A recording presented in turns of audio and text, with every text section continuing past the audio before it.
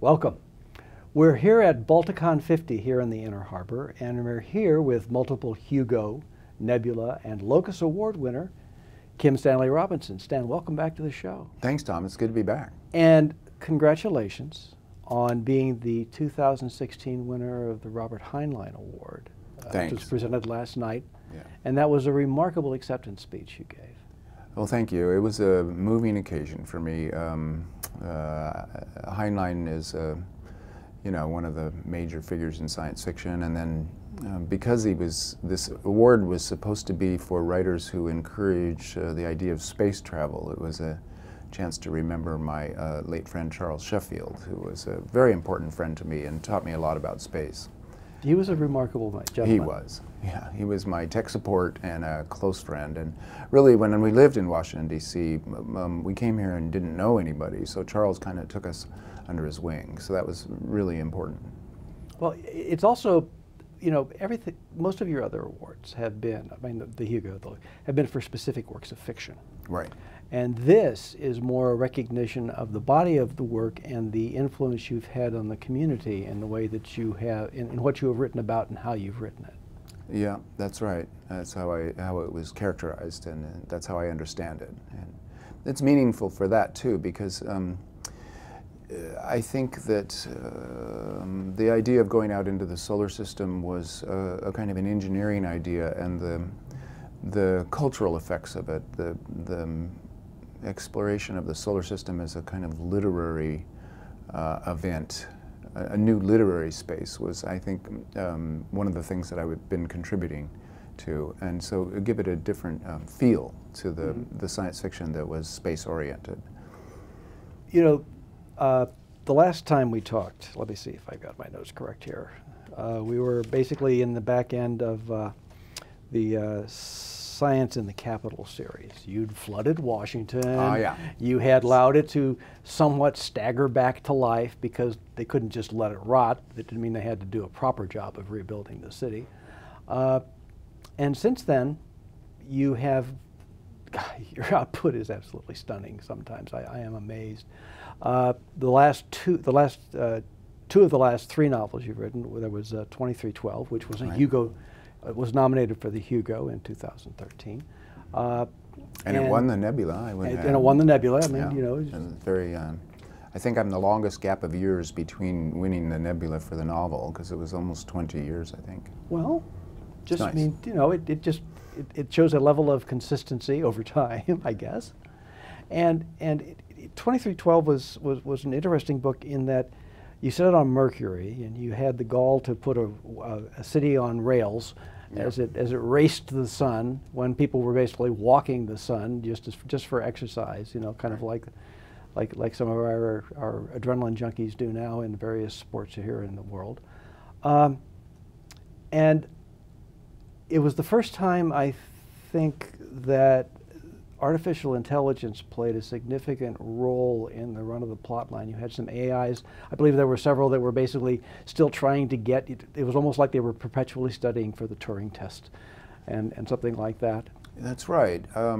I think that is the first serious engagement with AI in my work. I mostly hadn't believed in it, and I still am dubious, but I went to some talks down at the Google complex down in Mountain View, California on quantum computing, and the scientists working on quantum computing convinced me that if they could stabilize the qubit and make quantum computing work, you would have extraordinarily fast computers that really make our current computers, which are already very fast, yes, look like nothing, look like dial-up telephones. So when I understood what they were saying, I began to think, the Turing test is a rather low bar, because we fool each other all the time. And we believe our cars are sentient and our cell phones, and so we believe our cats and our dogs are sentient. We project, and so the Turing test is a low bar. And there are more interesting tests of artificial intelligence, of how good it is as a general intelligence, like the Winograd supplement and tests like that. So I began to think, well, it would be at least a very, very interesting conversational partner. And if you teamed that up with a body robot, an android, that was also artificial, and you began to have the uncanny valley problem of, like, am I an artificial construct, or am I, you know, Stan? Mm-hmm. And how can you tell? And then running the tests that you might run and having the uncertainties that you might have, and the uncanny valley, are these people of goodwill or bad, or are they maybe functionally insane? That began to seem like a plot to me, and was really one of the drivers of 2312, as well as the solar system. And then you stepped into Aurora, which was your generational space travel. You talk often about the realities that we face and how the solar system is our neighborhood. Yes. It's what we can do. It's what we can conceive of within a lifetime, going from A to B to C and back, that type of a thing, in terms of our current technologies and immediately future technologies that we're envisioning. Why did you decide you wanted to study the implications of generational star travel? What was it that brought that as something that would be interesting to write about? Well, several times in my novels, there have been characters driven to leave the solar system on starships. I think it happens in Icehenge, it happened in Blue Mars, and in 2312 as a kind of a prison exile sentence. So it kept coming up. And also this notion that we can go into space, I saw all over our culture this notion that humanity can go to the stars, that in fact humanity should go to the stars, it's our destiny. If we didn't go, it would be some kind of species failure. And it's kind of an old 19th century idea that has been promulgated by science fiction, especially space opera, where we zip around the galaxy all the time. It's kind of a natural iteration of the United States concept of manifest destiny back in the 1800s. Yes, it's humanity's manifest destiny is to inhabit this galaxy. Now, the thing is that recent results out of biology, the fact that we've got this microbiota that's inside us, that half of the DNA in our bodies is not human DNA, but is actually from thousands of other species of bacteria that we can't characterize, that's mutating faster than we are. It implies that we're ecological problems of much more complication than we had been thinking. And then we have not tested having babies in low gravity or living out of the magnetic field of the Earth well enough to know anything about whether we can be healthy over the long haul in a multi-generational starship. And the stars are really far away. And this is another thing that it's the best way I've found to point it out is that the distance from here to the moon, which we have indeed traversed in a spaceship, the Tau Ceti, which is a very close star, is 10 billion times further away. Right. And 10 billion is a big magnitude jump. And in that leap, that quantitative difference becomes a qualitative difference, I think. And I guess I thought all of the evidence was coming together to suggest that we can't get out of the solar system and inhabit the stars. Because actually getting there is only the first part of the problem. When you get to another planet somewhere, say you've already sent probes at light speed, you see you've got a water planet, it looks Earth-like, it's got the right chemical composition, it's either going to be alive or it's going to be dead. If it's alive, you have a problem. Do you coexist with the alien without allergies, without an invasive response? Maybe it would work, but how do you find out without testing it? And with the mutability you discussed with our bacteria and everything else like that, how would that, if we successfully integrated with the existing ecology, how would that change us? You never can tell. It would be an experiment. It could go well, but it could end disastrously. And you couldn't tell in advance without experimentation. The other option is the planet's dead, then you've got to terraform it with only the resources of one starship to bring to bear, and terraforming a planet that has an Earth-like gravity, 1G, that's a big planet. If it's dead, a rock, maybe with some ice, you've got a massive, thousands of years would have to pass before you could adequately terraform that planet. Either way, you're stuck in tin cans for an enormously long time. And without the guarantee of a successful result, you've got many generations. They're gonna, A, go crazy, B, go sick, and then C, probably go extinct. But the thing is that no matter what we do, no matter how hard we build it, we still, until we progress tremendously, we're never going to truly understand at a micro level what we're transporting. We know some of the interactions, but we don't know the basics about some of the most basic, some of the smallest elements in the ecosystem that are absolutely necessary and key. Right. We don't know whether we're helping them or destroying them. That's true. I mean, you can imagine us getting really, really good at ecology and microbiology. You could imagine us also living inside terraria like in 2312, where you're inside a hollowed out asteroid, you're spinning it, you're on the inside, you're protected, you've got gravity, you've got water. You could imagine hundreds of years of testing of these various systems and possibly coming to the conclusion that this will work and let's try it. And then you might shoot off to some other star system where there's a promising planet ready to go. That means you've got probably thousands of years of practice, of learning. And so what I was also responding to in Aurora was this idea that we needed to do it soon, that there was some kind of second Earth available if we torched this one. All these notions that are kind of banging around our culture casually and carelessly. Right. I wanted to push on them and say, look, there is no planet B.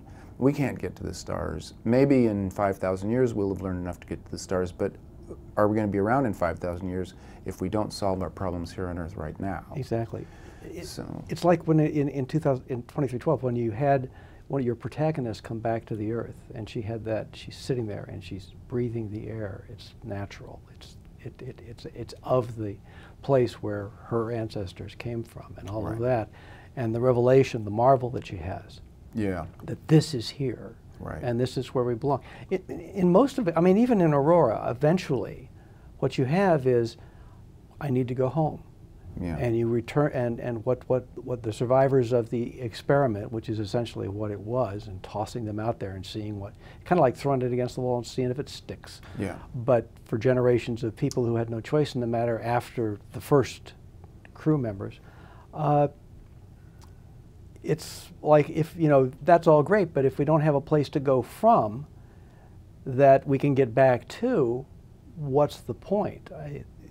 If we can't take care of what we've got, all we're going to do is screw something else up. Right. I wanted 2312 and Aurora work in combination with the rest of my work, including the Mars books, to say, well, maybe we could terraform Mars. Maybe we can make scientific stations all through the solar system and have people happily living out there. But in 2312, I suggested that they all needed to come back to Earth for a kind of sabbatical year, 1 year and 7, to renew their microbiota by living in Earth's dirt, and being and they don't even know why. It's a correlation rather than causation, but they've noticed that they tend to live longer if they spend some time back on Earth and get a reset on all kinds of biological systems. This is just guesswork on my part, but I wanted to suggest that since we co-evolved with Earth itself, and we're completely imbricated with all the other living creatures, including the ones inside us and the ones that we eat, the ones that eat us, the ones that are crawling around, that we might never be able to get away from that and live in an artificial system of our own that is literally 1/1,000,000th the size of the Earth's surface, that we might not be able to do it. And so people have accused me of being inconsistent or being pessimistic. I'm just trying to react to the latest scientific information and make a new story.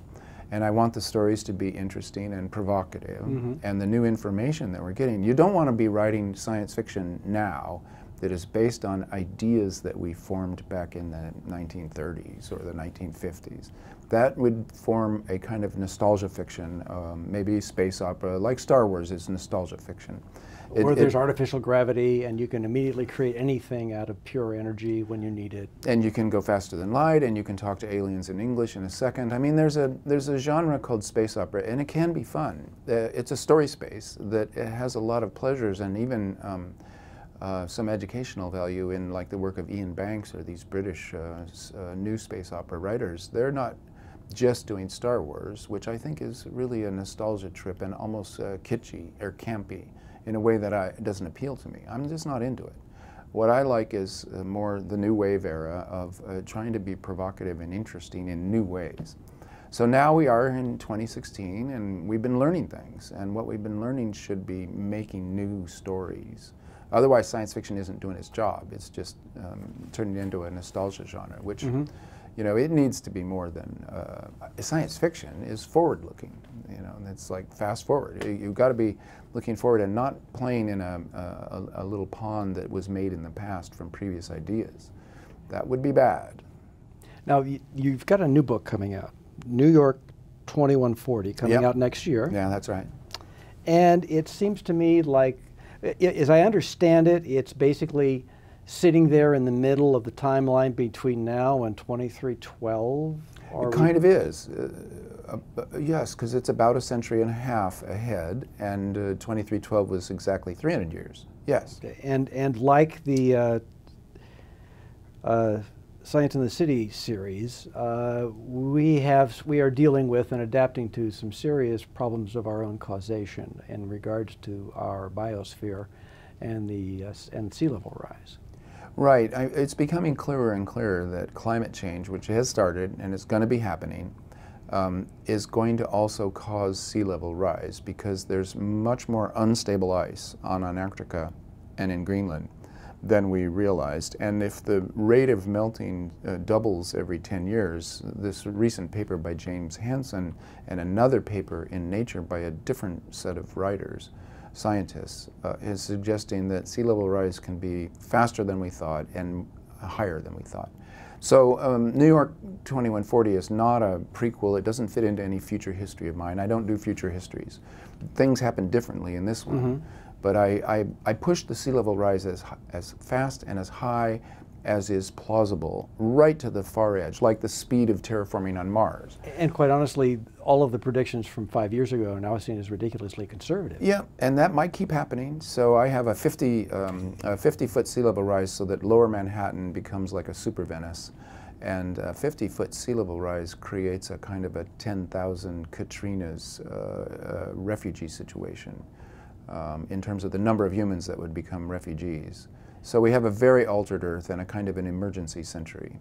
And we're not dealing that well with what we have right now, so there are problems in that in terms of the basic human nature and the social systems that we have available to cope with situations like that. Yeah, it's true, but I think this might be a forcing action that will get new social systems to try to cope, and it might be closing the barn door after the horses have gotten out, but on the other hand, it'll make for a very interesting social situation. At the very least. Yeah. So besides drowning New York City and turning it into the new Super Venice, anything else on the horizon? Well, that is just now done, so I'm still revising that one. I have a couple more novels in mind that will follow, but for now I'm still, underwater.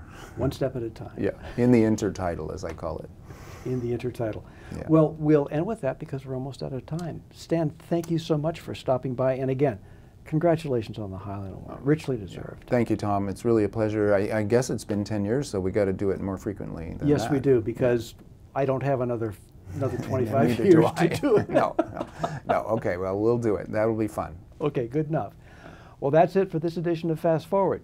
We hope you found something of interest, and we hope you'll come see us again. Until then, this is Tom Schad saying, take care.